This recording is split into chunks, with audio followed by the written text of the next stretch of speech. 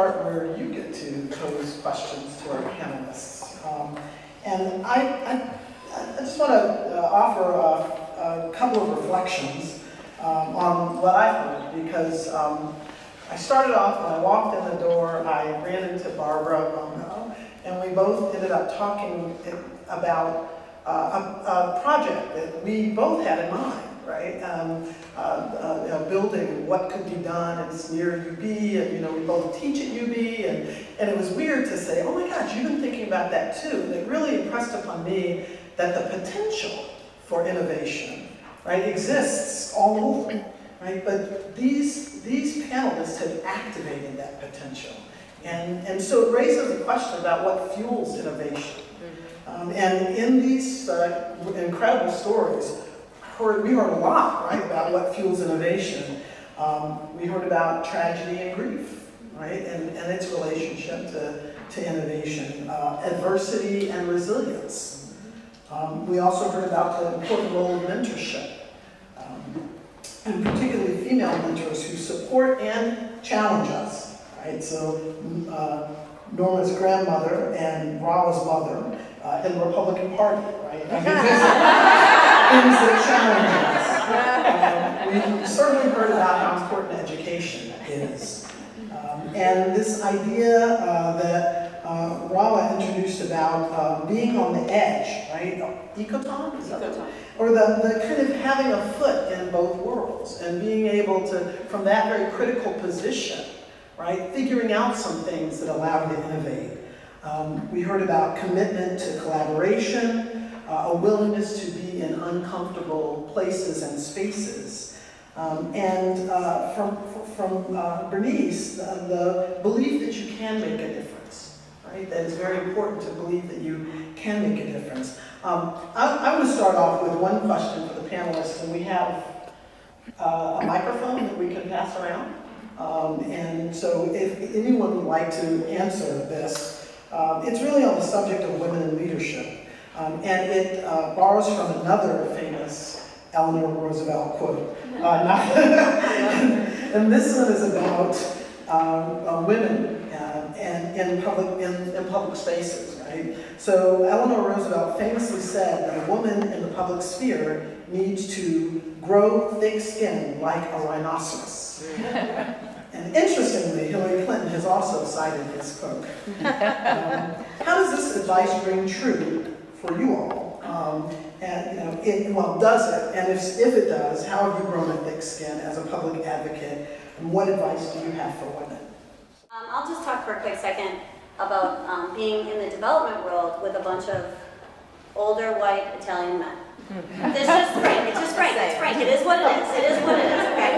I've had to grow a thick skin, and often every day, Sid and I have conversations about, and she's going to yell at me for saying this, but it's come to. I've completely agreed with her now. Is I used to say up until yesterday, I wish I had balls. I'm sorry. I know it's vulgar, but it's true. But I say it because, and we had this lovely conversation about, I have to walk in a room and I have to be different. I have to be fierce, but I also have to be playful. And it's something I can play really well. Like, oh, you know, blah, blah, blah. Looking good today, sir, you know. And we're able to pull those things off. And it's actually a really great thing about being woman, because we can be fierce but playful. And I think that, as I said, I want to have like a little, I need to wear like a button that says like, don't mess with me, right? But what Sid and I discussed at the office was, they get it. They know not to mess with me. They know, because I've been able to put my foot forward and talk and be who I am, and they, for the most part, there's respect there. So I would say that it is hard, and you have to have a thick skin. And even though, as a zoning board member, and I'll say this publicly, I get railed on decisions that we make at the board, and like last July, or in July, I cried myself to sleep. I see people like talking about me negatively, and that's fine. People are entitled to opinions. Doesn't mean, and that it broke that skin. It tore me open, And honestly, and then I'm like, why am I so upset, you know? But the whole point is, I think it's good to be fierce. And I asked Kelly, what did I ask you just earlier? I said, were those 3 women feisty? And she said, yes, they were feisty. And I think it's our opportunity to use our femininity to be feisty and also fierce, but also a little soft at times. Oh, Joan. Well, I'd just like to say that I think strength manifests itself in many different ways. And I like to think that it shows strength to rise above some of the kinds of things that go on in city politics.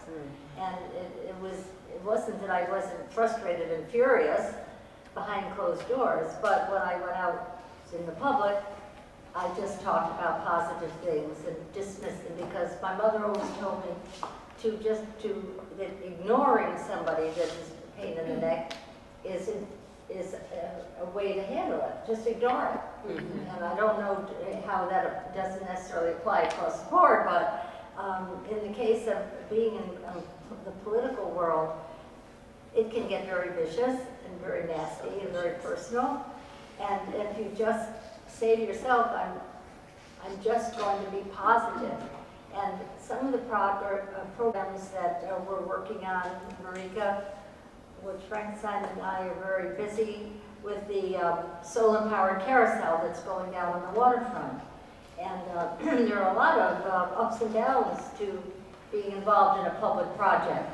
But we are continuing to remain positive, and we hope that carousel, and I just want to mention, this is a Tesla-related event, and we're celebrating Tesla's wireless concepts with this, by the largest demonstration of solar power in the community. UB holds that distinction for our region. I mean, they have huge solar installations. They've got wonderful programs, the solar decathlon and all that. We're so lucky to have the leadership of UB in renewable energy. But we'd like to think that our solar-powered carousel is going to raise public consciousness about and help with the transition from fossil fuel-based society to a renewable energy-based society, which is doing our little thing. And I encourage all of you to come out on Saturday morning, 10:30 at Birchfield Penny. We're going to have a program about the solar power carousel and the restoring of all those horses and everything. Oh, nice. Anyone else want to respond to skin pick like a rhinoceros? My answer is be careful of false solutions. I think we are women, we're not rhinoceros. And that, just to be literal for a minute, is that it's just not working. And I only say that to say is if we just understood our own power. You know, I remember when I was doing some science experiment, I don't remember, I was in high school, I remember just having the conversation about, you know, the idea if men could give birth to babies. And then there was this thing going around that actually they could physically, there is a place that they can carry it in their body, but they would literally die from the pain. And I remember thinking, I was like, yes, I always knew we were stronger than that. Children do what we do. I think that's the reality, right? And so let's just be careful of false solutions, because I feel like many of the reasons why we're here today, when we think about what is happening to the natural world and what is happening to our humanity, is because we have given so much of that power up, and that there is not a balance. You know, in traditional societies, civilizations, it was matrilineal. You know, women were always in power. Women always ran sort of the institutions and the decision making. And so we have given a lot of that up, and there is an imbalance. And that imbalance sometimes is causing us, at least that's how it shows in popular culture right now to me, is that women are beginning to take very similar sort of ways that men have. They're more violent. You see that with young girls and what have you. And we think we have to compete with men, to be heard, to be whatever, when a lot of times, like when I'm dealing with my 4-year-old, because they're very challenging for us, I actually will like stoop down to his level and I'll whisper. And I don't know why, but that stops him. So it's almost like taking that and doing like a little bit of a jujitsu.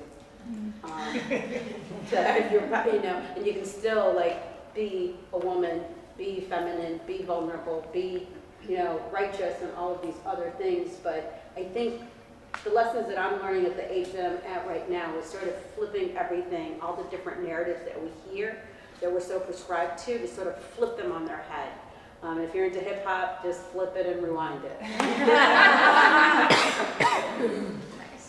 I think as women too, we tend to find ways to work together, right? It's collaboration, and you let go of a lot of the things that, for whatever reason, testosterone, I have to be leader. I've got to be at the top of the pile.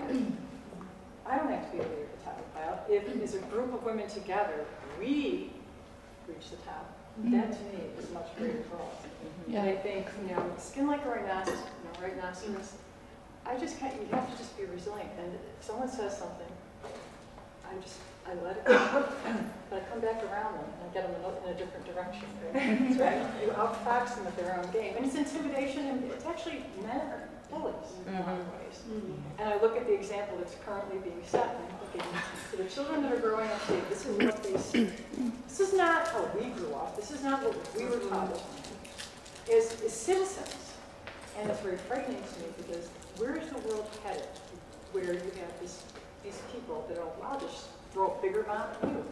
Well, wasn't that what, in the 60s? Think about what went on in those days. We grew up, we survived that. Yeah. And now we're facing it again. I'm 60 years old and I cannot believe that this is what's going on. Yeah. But again, I think women, and Amber knows this, how do you go forward? How do you get people to understand that, first of all, they want to take power away from us. They want to change our healthcare. They want to put women in a position where you are always subservient. And we have to do something about it. Yeah. So, Any ideas? band together, no matter what your backgrounds are, find our common ground,